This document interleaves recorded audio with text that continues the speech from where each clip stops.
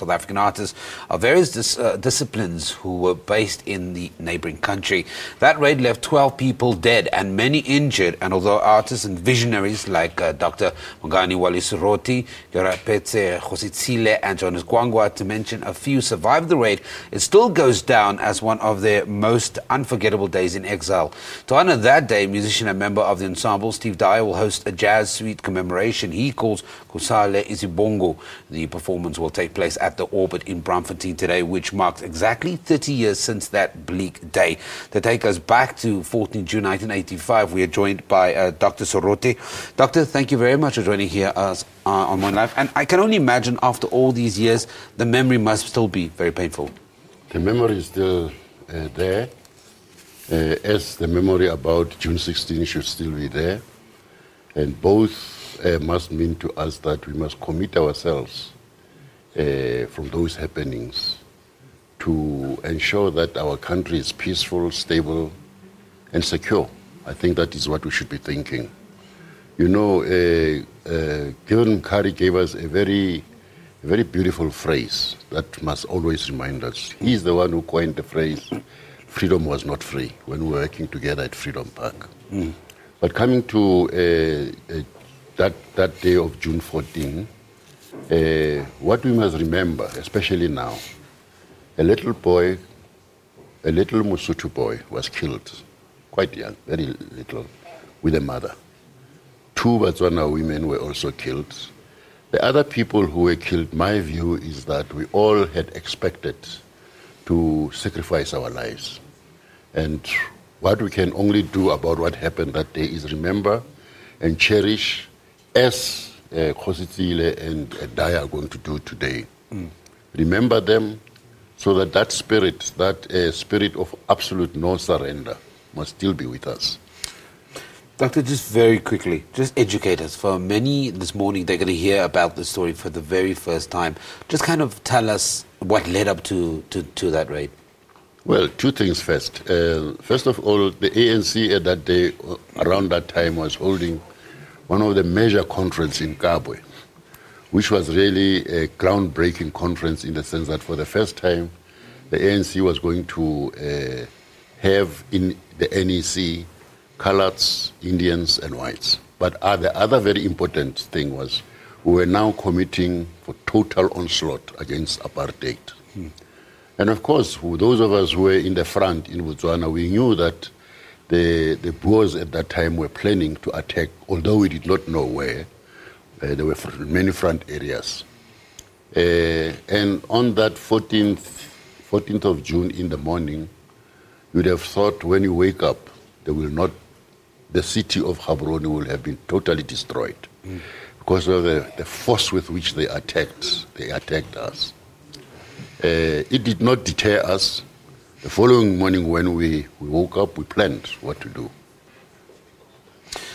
The power of that ensemble, the kind of messages you were singing, talking about, the issues you were discussing, give us some insight into just... Medu Art Ensemble was founded in 1978, and I'll say, I must remember the people who founded it.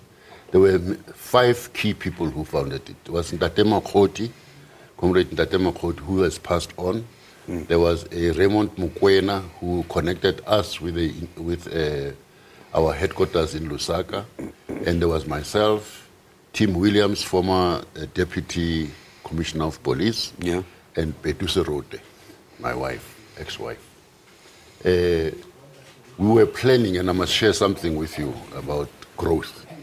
We were planning, the 3 of us were planning what to do, how to ensure that culture becomes a weapon of struggle and so on. At the same time, we're conscious that because we're fighting, we must create institutions which will make sure that our actions come before what we say. Mm. So that when we say we have acted, which means somehow we must find an underground. So we're discussing this with Ntate Makhoti. Mm-hmm. And Ntate Makhoti asks the question, how are you going to take arts and culture underground? Are you going to say Hugh Masekela must play his trumpet underground? Are you going to say Gwangwa must play his trombone underground? And of course, we were startled. Yeah. We were very startled. I thought it was a good question. Yes, it was a very good question, and we didn't have an answer to that. And we said, go and think about it. And we thought about it, and we realized, release culture. You know, It's got to be front and center. Let the arts open, you know, space for itself. But underneath, we should then say, Use those platforms. Yeah, how do we prepare people to be disciplined, to be political, to learn how to organize, to create organizations? Dr. Serote, talk to me about the theme today, KU SALE IZIBONGO, and the significance of that title. The significance of that title is Steve is very wise. You see, he's borrowing from a tradition of praise poetry. When everything else has happened, what remains is a praise poetry of which records the history of what happened. So today, when you go to the orbit, that's when you listen to the praise poetry of that day, about the people, about the incident, about the significance of that thing throughout the country and throughout Southern Africa. Quickly, Doctor, we've run out of time, but I just want to find out just your thoughts on the fact that Professor Kgositsile and Steve Dyer have also included some young people in the lineup. Yes, I think that should be the trend, as it was with Medu Art Ensemble. In Medu Art Ensemble, we put in young people. There were lots of young people who, you remember, who came from June 16, and they were idling. We had to take them on board, make them actors, make them film directors, make them writers, photographers, filmmakers. So that is the trend that is continuing, which Steve and Kgositsile are doing. And it's very important. Doctor, it's always a pleasure talking to you. I always feel like I'm learning from you. On this day, 30 years ago, the likes of our guest, Dr. Wally Serote, and other artists, including Professor Kgositsile and musicians Steve Dyer and Jonas Gwangwa, survived a raid aimed at their Medu Art Ensemble in Botswana.